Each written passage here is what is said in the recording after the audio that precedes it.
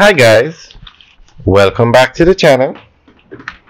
Today we are going to talk about the deal made between the government, which was the People's National Party at the time, and China Harbour Engineering Company, where the government gave China Harbour Engineering Company 1,200 acres of prime real estate.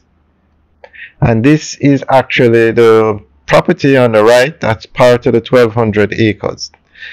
The 1,200 acres run beside, or the 1,200 acres are beside the Highway 2000 north-south leg. Now I've heard a lot of people comment, or a lot of people have commented that this was a bad deal, but I don't think it was a bad deal. I think it was an excellent deal. As a matter of fact, I think it was one of the best deals ever made by the government, rebuilding of roads. Now, everybody can agree. This is the property on the right that we're looking at. Everybody can agree that Jamaica needs highways. Highways are expensive. So some of them are going to be toll roads. Now, to drive from Kingston to Ocho Rios was like a 2-hour ordeal. You had to worry about traffic or an accident blocking Bog Walk, the gorge. Then you had to worry about if you're going to come across a truck on Mount Rossa, because then that 2-hour journey could turn into 4 hours or 6 hours. So the government decided to build a highway. Highway 2000. Actually, the property's on the left now. This is the land that is creating all the controversy.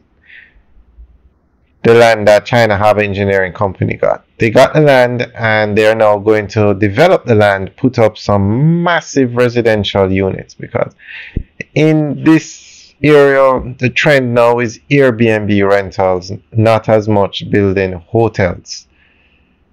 And so CHEC, who owns the land now, wants to put up hotels. So the government decided to build Highway 2000. We're talking about from Kingston to Ocho Rios now, because there was also the east-west leg from Kingston to Montego Bay. We're talking about Kingston to Ocho Rios. Now, a company, Bold Travels Publics, got the contract to build Highway 2000. They started building the east-west leg, built it, went great. But then they started to build the leg from Kingston to Ocho Rios, and they ran into problems. They actually had to stop. Millions of US dollars were spent, or millions was spent, and they had to stop. So Jamaica had this highway project on hold, and remember now, Jamaica needs a highways. The French company said they couldn't finish the work, and this is one of the largest contractors in the world, probably top 20. So the PNP government under Portia Simpson worked out a deal with China Harbour Engineering Company to come in and finish the highway. Now, China Harbour Engineering Company is one of the largest contractors in the world. They are top 5. And depending on how you rank them, whether it's in terms of size or revenue, they could be top 3. Massive company, billion-dollar company. But guess what? This is where the deal that the PNP made now is so important for Jamaica. So we're going to go through the deal. CHEC never bid on the original project. They were not interested in Jamaica. The Highway 2000 project, when it was originally put out to bid, CHEC never submitted a bid. They were not interested. But because the PNP went to them they became interested in Jamaica. And we all know what China Harbour Engineering Company has done in Jamaica.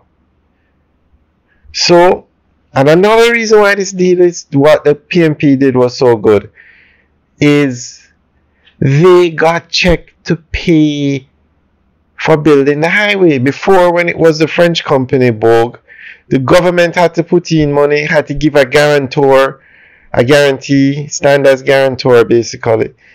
They had to put in money. When the PNP negotiated with CHEC, they never had to put in any money. As a matter of fact, CHEC paid them back for the money that was spent on the Kingston to Ocho Rios highway. They paid the French company back what they spent. They paid the Jamaican government back what they spent. And they said they will finance the project. They will deal with the implementation. Basically, they would do everything. That was a masterful deal.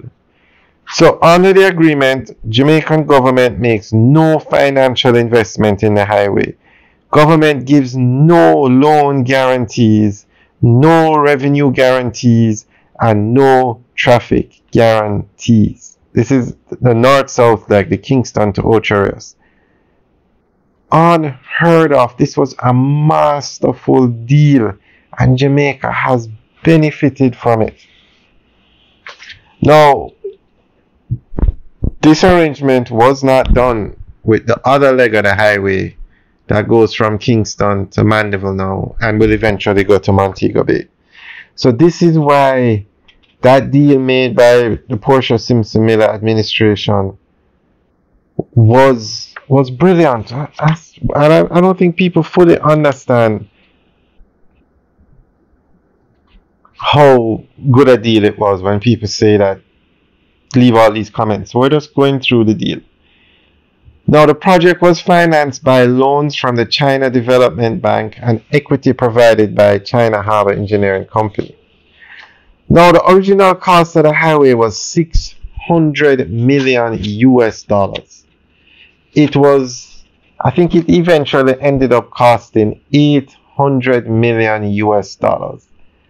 It was the largest capital expenditure project in Jamaican history, and I think in the Caribbean as a whole. Books have been written about this thing.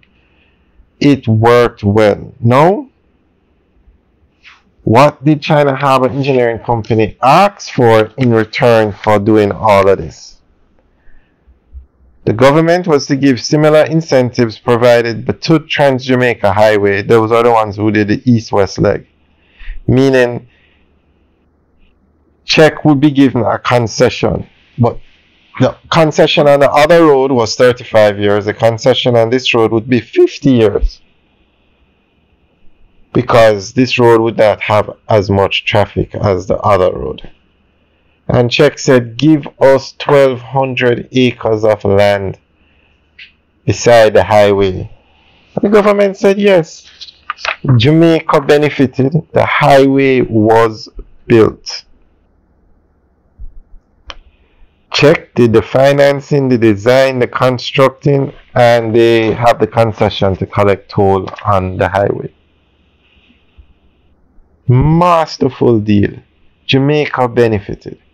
Now, the Jamaican government told CHEC, you have to develop this land, build on it, and you have a time frame in which to do it. They said you cannot sell the land, you cannot use it as a guarantee for a loan, you have to develop it. Now remember, when this was being done, the highway was not built yet. When they arranged this agreement was done, the highway was not built yet. So that area, Mammee, Draxall, Richmond, they didn't exist. So now that the highway was built, Draxall is now the fastest growing community in Jamaica. There is no land left in Mammee Bay to develop because it's fully developed. Richmond has the nicest development you will find not only in Jamaica but the Caribbean, Richmond estates. The entire north coast is booming with activity. I mean, it was a game changer. If that highway was not built, none of this would happen at such a fast pace, if at all. Now, the deal was done, the highway was built, and CHEC was given the land. Now, all of a sudden, when CHEC is going to build on the land, you're hearing about the environment, you're hearing about EIA, you're hearing about all of this. But that should have been done. If there was a problem with environment, it should have been discussed when the deal was being signed, because CHEC has to develop the land or the land goes back to the Jamaican government. Now, I'm all for the environment, but you can't let the environment stop progress. No. If the one environmental concern that I think is one major concern is they're saying if they develop this land, it's going to affect Duns River Falls. Now, if that is true, then nothing should interfere with Duns River Falls. But you also have people who say it's not going to affect Duns River Falls. So we'll talk about that in another video. But the fact that this deal was done, I think is one of the best deals ever made in Jamaica. Can you imagine getting a foreign company who was not interested in Jamaica to come, and not only come, to come and spend $800 million US with no revenue guarantee, no traffic guarantee, no guarantees? That, I think, is one of the greatest deals ever done in Jamaica. And that was done by Portia Simpson and her administration. So guys, now that you have all the facts, what do you think? I think it was an excellent deal, and CHEC came and CHEC stayed. CHEC is now the #1 contractor in Jamaica, and they have done so well that other contractors are coming to Jamaica. I think some of them are amongst the largest contractor in the world is coming. The second largest contractor in the world is coming. And other massive contractors. One of the largest contractors in Canada is coming. One of the largest contractors in the UK is coming. Jamaica is open for business. Everybody wants to do business in Jamaica. And guess what? Hotels, roads, you name it, every road in Jamaica, every area I should say, has some sort of development going on. And it all ties back to this deal. Because I'm sure CHEC is making, they wouldn't be losing money and still investing in Jamaica.